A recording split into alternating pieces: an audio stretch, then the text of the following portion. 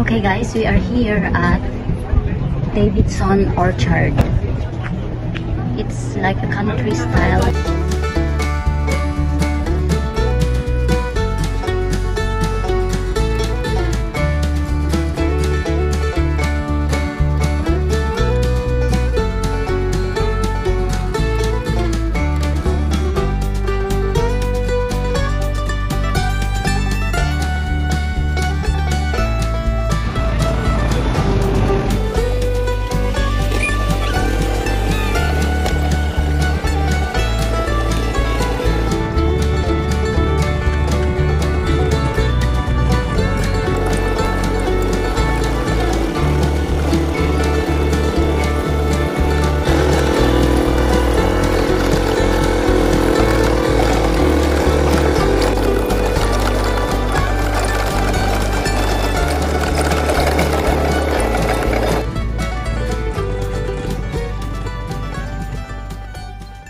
Welcome to Davisons Orchard. Let's just see a show of hands. First timers on the train this season. Forever. Very good. Okay, everybody, wonderful. Well, the Davisons family, they've owned this orchard since 1933. In fact, 4 generations have worked the farm over the years. And something new this year that you've never seen before, if you've been here before, is on top of that hill right over there. That's 100 acres the Davisons family just purchased last year. And that house they just finished for their grandson and his wife and 5 children. They just recently moved in. I'm not sure if you can see the apple trees in their front yard. That's about 3 acres more of Honeycrisp apple trees. Do we have any Honeycrisp lovers on the train? Very good. Only one? One? Okay, a few of you. Honeycrisp is a very popular apple if you're from the Okanagan. It's very sweet, very juicy. Hard to grow though. That's why they're more expensive than any other apple. In fact, all of those on the other side of the train are also Honeycrisp apple trees. We've taken over some of our pumpkin patch because of the demand for Honeycrisp. They're hard to grow, but we've had success growing them here. One of the reasons is this climate, hot and dry weather, perfect for growing fruit. Let me explain. See that far mountain face over there? See how it's covered with evergreen trees way in the distance? Okay. Well, you really can't see the individual evergreen trees, but trust me, it's covered with forest. Okay, keep that visual and compare it to this side. Above our pumpkin patch, hardly any evergreen trees up there. That's all sagebrush up there. The point is this, it's hotter and drier on this side of the valley, colder and wetter on that far side. This is a microclimate area. And when you've got hot and dry weather, you're going to have greater sugar in your fruit. In other words, your apples will be sweeter planted on this side of the valley compared to the far side of the valley. As a result, when this came up for sale last year, the Davisons family quickly purchased it, 100 acres, because of this unique area, this microclimate area. Okay, what fruit or vegetables have we seen so far on the train ride? Peppers, zucchini, eggplants, cucumbers, pumpkins. You guys are really quiet. You guys have just been videoing, that's all. You can say something. Cucumber, you're missing one. It starts with an A. Apples. Other than apples. Tomatoes, that doesn't start with an A, but we'll accept it. Apricots, that one's hiding. In fact, it was the first one by the parking lot. Not many people pick it. Well done, good observation. So, our pumpkin patch this year is right here, obviously. Last year, it was not right here. In fact, it was over there. So we rotate our crops each year to give the soil a bit of a break. And did any of you notice that we actually use black plastic underneath all these plants? Some of you are nodding your heads. If I remove the pumpkin plants, the tomato plants, the peppers, if all the plants were gone, you would see nothing but rows of plastic. There's 2 reasons why we use the plastic. The first reason is this. Any idea what's inside here? Water. Water. This is our irrigation. Very good. And it disappears. It goes into the soil, and then it goes under the plastic. So on a hot day like today, when we do water, there would be no evaporation. That soil stays moist because of the plastic barrier. And water here in the Okanagan is very expensive, so we have to conserve our water. Okay, the other reason for that plastic that you don't see, but it's there underneath all these plants, is no weeding necessary. So, in fact, if you look, hardly any weeds are growing because of the plastic barrier. What we do is this. We lay down the plastic in big, long row. We poke holes. Every hole that we poke, we plant the pumpkin seed in the hole, so that just the pumpkin plant grows through the hole. Therefore, the weeds can't grow through the plastic barrier. I say that, but every so often, a weed tends to break through the plastic barrier. In fact, if you follow this row up here, there he is. He's still living. He broke through. I don't know how he did it, but I've yet to pull him because it's a nice little story to tell everybody. So he survives for a few more weeks. This here is not a weed. Someone on the other 2 are a young farmer thought it was a pumpkin. I kind of like that, actually. This is a sunflower. Sunflower, of course it's sunflower. So we plant sunflowers here on this side. as well this year. We planted them way up there just to make it look pretty, because our busiest time of the year is in fact pumpkin season. So every October weekend, we take the train, we stop the train right here, and you go disappear and pick your own pumpkin.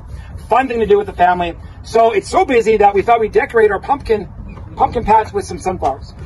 Okay, today's a special day because we get to pick an apple. So what we're going to do is this. We're just going to take the train down to the white tent. We'll stop again. We'll talk about the orchard, apple orchard, and then we'll be able to pick an apple. So here we go.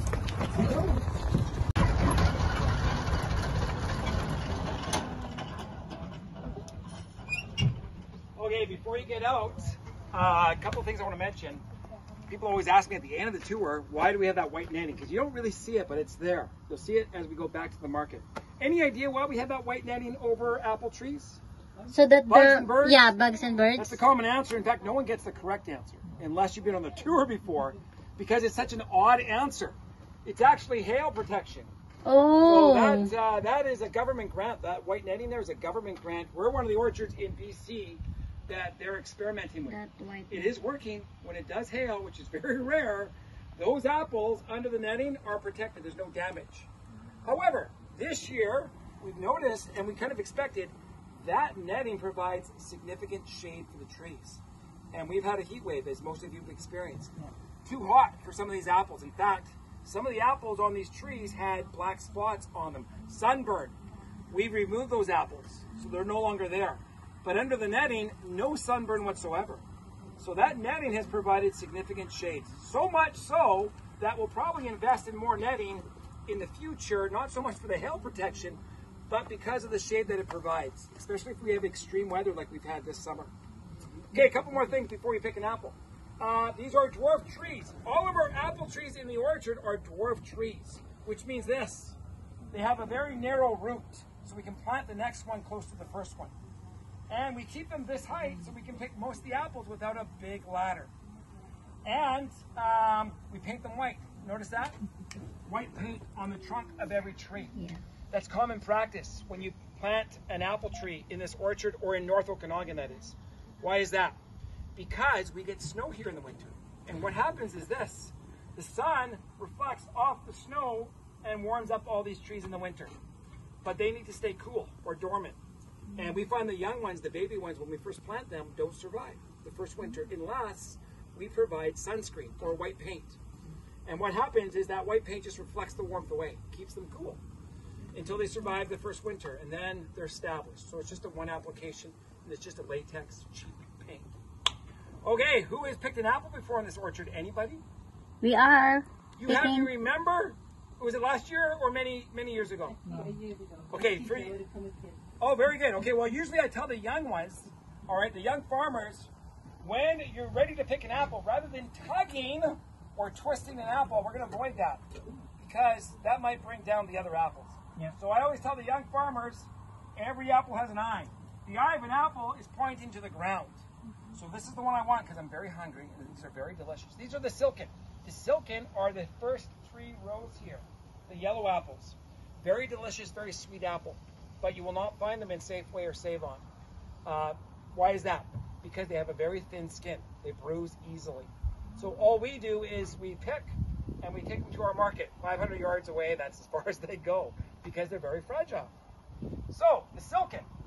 If I want this one here, I tell the young farmers, turn the eye to the sky. Turn the apple upside down so the eye points to the sky and it comes right off. And then give it a good rub. And then sink your teeth into it because it's very, very delicious. So everybody gets to have an apple. The yellow ones, not the Macs. The Macs aren't quite ripe yet. If you touch the Mac, you'll be electrocuted. So I want to avoid that all day. I'm joking. You got that on video? Okay, go have fun. Pick an apple each. Okay. Take some pictures. Call me if you want me to take a picture of your family. Thank you. Sure. Okay, I will do it like what he said. Magkano tayo ng isang puto natin para naman may... Okay, good. Then rub. Ano daw yung sinabi niya? And then it's ready to eat. Okay? What we'll do is we'll plant a tree. These are dwarf trees, right?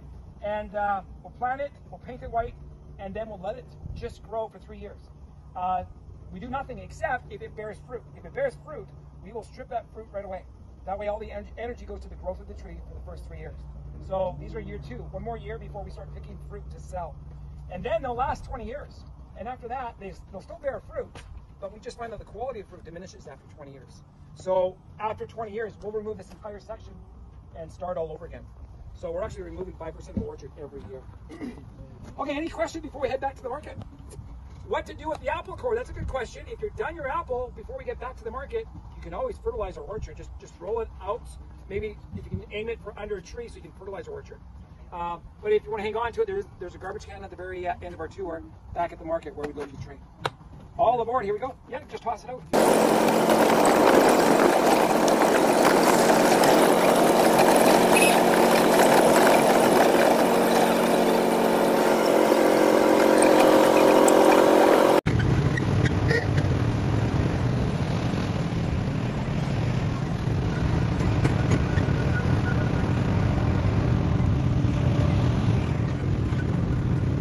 Okay guys, this is the back of the village.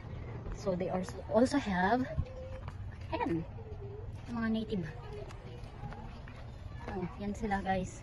Meron din kami dito. Look at that. And then this, okay, wow, so fat. This is a goat.